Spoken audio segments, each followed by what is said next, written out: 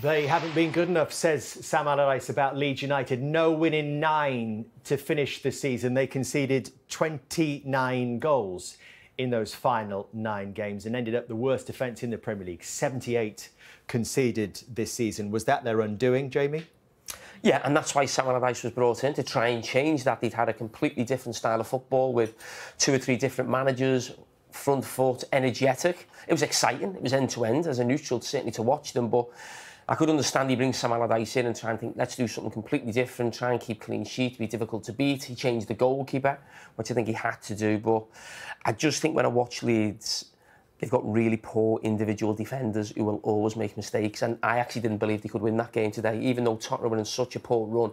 I thought with the quality Tottenham have an attack, they'll expose Leeds, because individually, I mentioned the goalkeeper, and you mentioned goalkeepers before.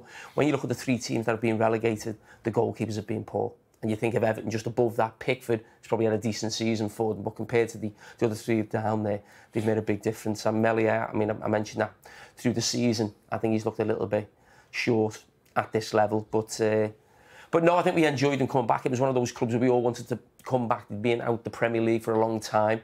And it's a big club, so it would be sad to lose them. It looked weak, didn't it? They've looked weak recently over the last month or two. And even with Sam coming in, he's mentioned they're fighting for their lives today, and they concede 4 goals at home.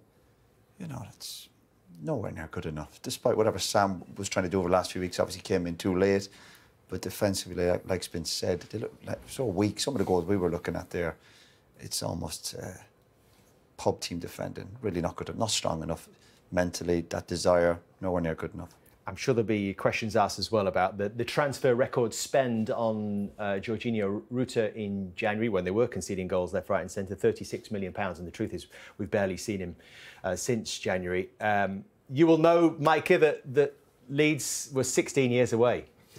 You know, who do you think right now looks best placed of those 3 relegated clubs to make a quick return? It's hard, isn't it? I mean, probably it depends who they keep. You know, you go to the transfer market, who stays and who goes. But it feels like all are ready for an overhaul. Yeah, but Southampton was always talking about they was a stable club, the way they recruited, the way they brought players in, and then they had a period of time where they could improve, they could sell them on.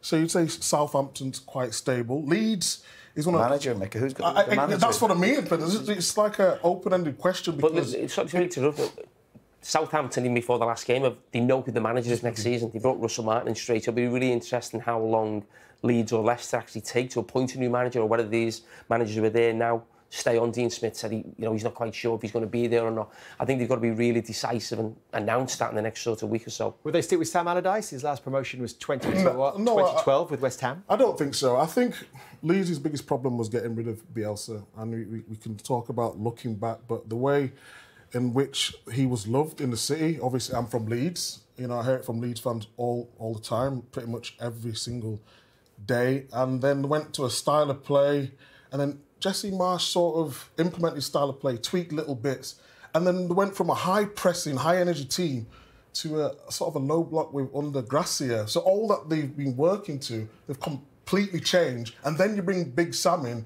You know how Big Sam plays. You know, he wants to be defensive, he wants to have that stability and then go forward, but they had too many different systems in too short a time for all what they've learned. They said the other day that, I think it was the right back Ayling said they're not fit enough. And that's what Leeds was built on their success, running over teams. And now they just look very short. So you can't imagine Big Sam wanting to go back to the Championship. Not with his ego. Well, it felt like, I mean, we did that game, the Leeds-Palace game, when Leeds looked in control at one stage in that game, and then the floodgates opened, and they haven't been able to shut them since, and it's ended up with them joining Southampton and Leicester City in the Championship next season.